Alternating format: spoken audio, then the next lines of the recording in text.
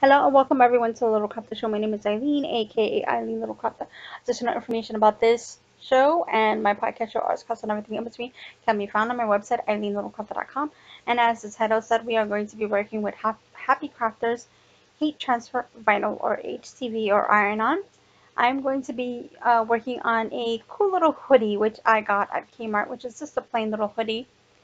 And I wanted to jazz it up for my son, and we love to call him the champ. So we are going to just put very simple. I was thinking about carving it, but then I changed my mind. So now I'm going to look under the apparel or canvas, look under apparel or fashion. And up top, you'll also see when you're having the letters, you can see like a way to isolate the letters or just to carve them. And I'm figuring out which font that I want to use, and I decided on a Eagle Bold font, which is a single layer font. I love the fact that we have so many different fonts, and but this one is one of my go-to fonts because it looks very masculine and has like a sports feel to it. So I thought that this would really go well with the project that I'm working on. So anyways, I do change the curvature. I decide to use something just straight. Um, and I will share in the pictures and or in the weeding. Anyway, guys, so what you want to do is just basically use the canvas. You can also size it and use the different colors to help you figure out how everything's going to look in your final project. So that's really cool. So I retype everything out, and I think that the word "the" is sized at like 4, and the word "champ" is, I believe, sized at 5 or 6.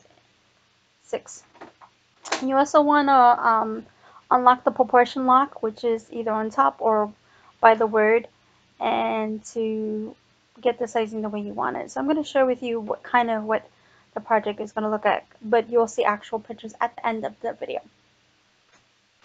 So also I want to remind you guys that, which is hard for me, don't forget to mirror your images and put the plastic side, which is the HTV carrier sheet, you want to put that down on the mat. So you want to put it down on the sticky side. So that's basically what the Cricut looks like. I want to share with you what that kind of HTV looks like that I'm working on.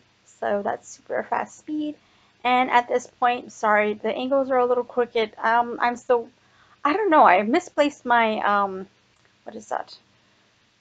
Ah, shoot.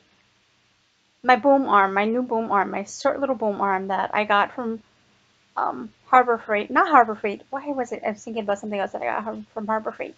What I want to say is Amazon. So anyways, I have to weed everything else.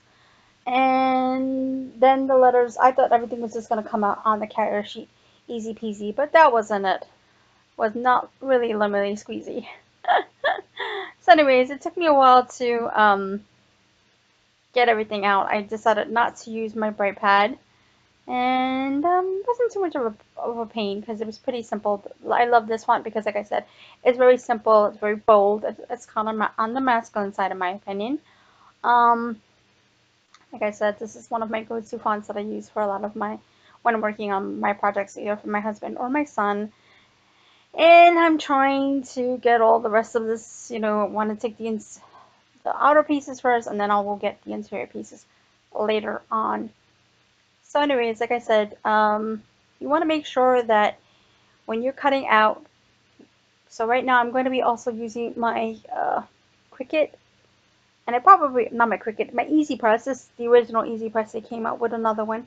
Anyway, so I couldn't really figure out what kind of vinyl this was. I know this was HTV because it has a carrier sheet, but each HTV vinyl has like different temperatures.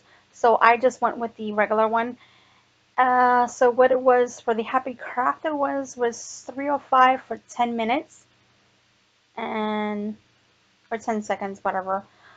So I just put for the temp 305 and then for timer 10.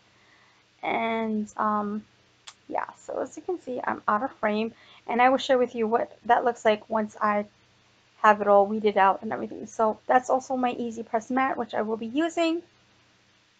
And at this point, I'm going to be using the Easy Press. Like I said, I'm going to be first trying to heat up the surface ahead of time.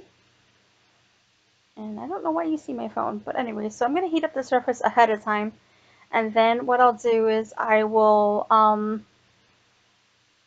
put the letterings down and everything. Once I do that, I will take the, I'll place it down. Once I do that, then I will heat up the back for a couple of times for 305 for 10 minutes or 10 seconds. So here are the pictures. I hope that you enjoyed. Please don't forget to like and subscribe. If you guys have any comments or questions, please leave them below, or you can always email me. My email address is eileen@eileenthecraft.com. Thank you for watching, and bye for now.